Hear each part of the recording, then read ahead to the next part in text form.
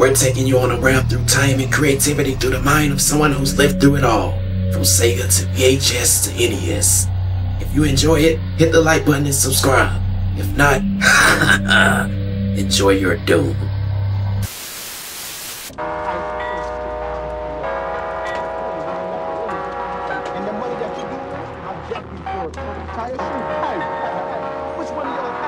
Are you smoking weed?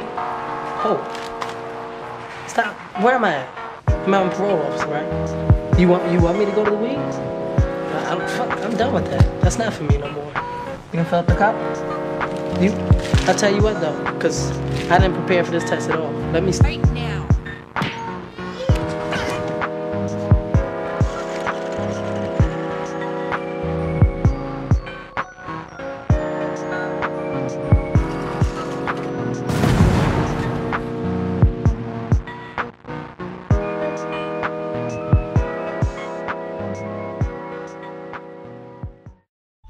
We know there are three things that get my attention: video games, movies, and TV shows.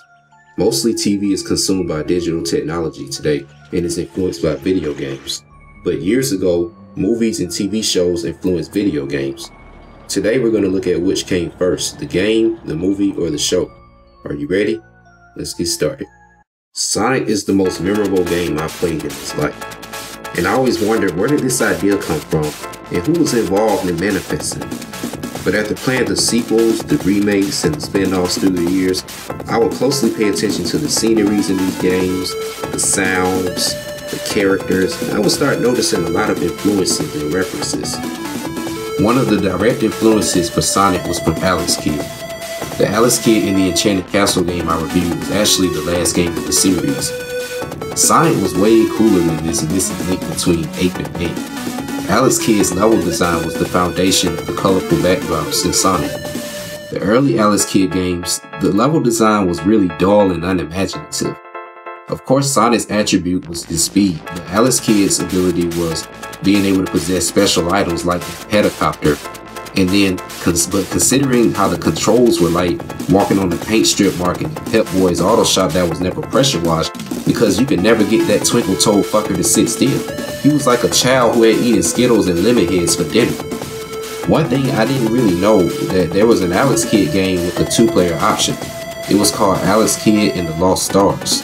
The arcade version had a 2-player mode and the second character named was Stella. They were going with this concept of like the boyfriend going on this journey and his girlfriend trying to tag along with him.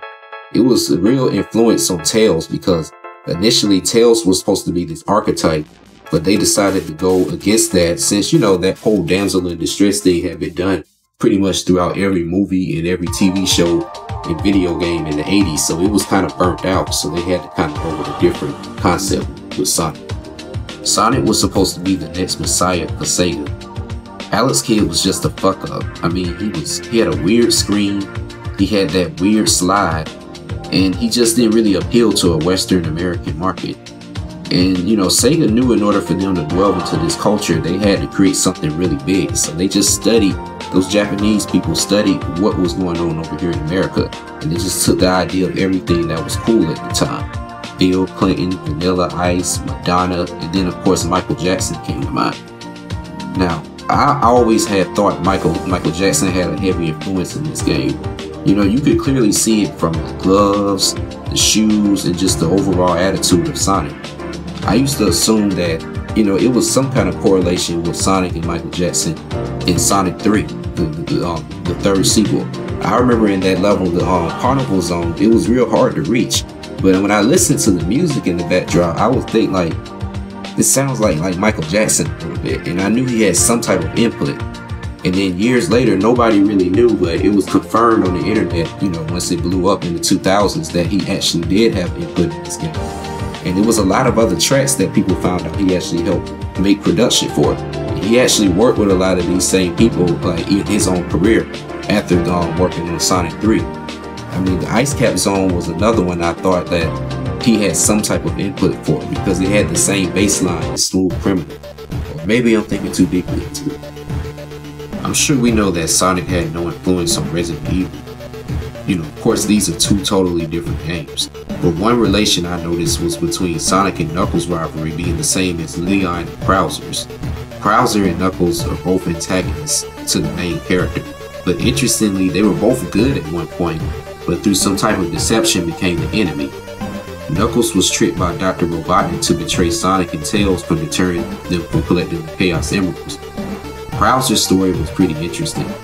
Now, after Resident Evil 3, in between that year of 1999 and 2004, it was several other Resident Evil games that had come out.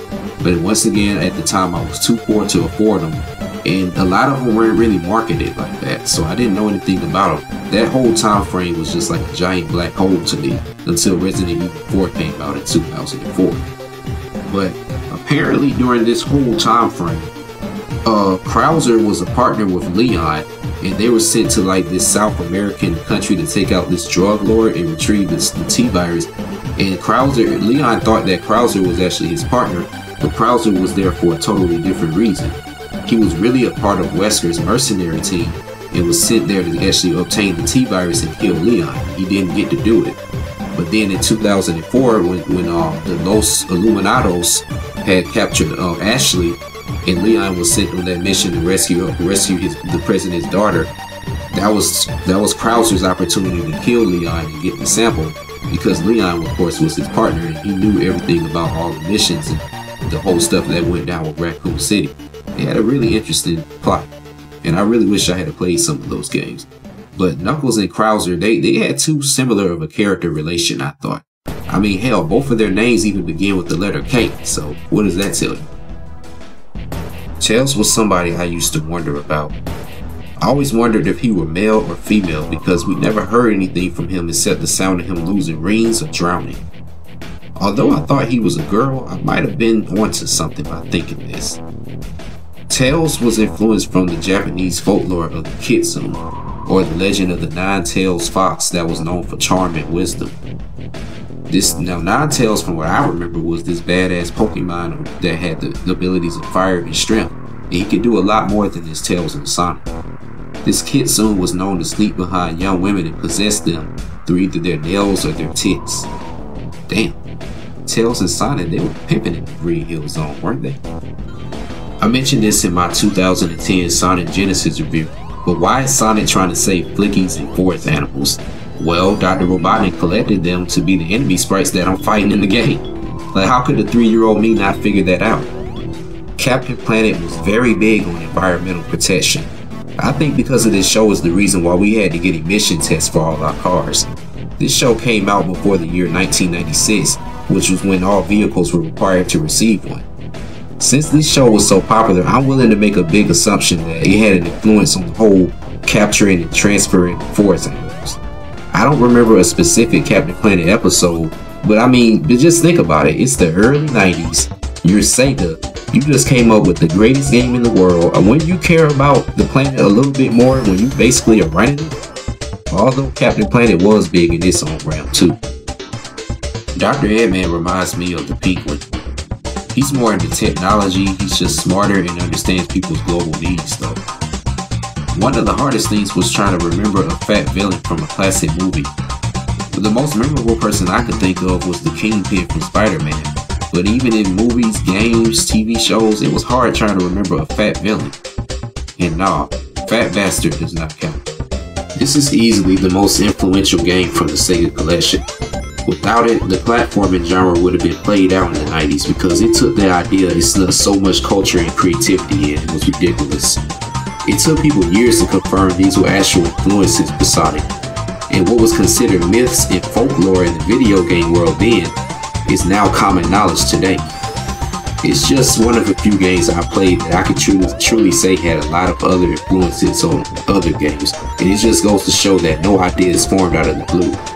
There will always be special pieces of art that will help mold ideas with modern mindsets, and it just goes to show you can mix the past and create a better present.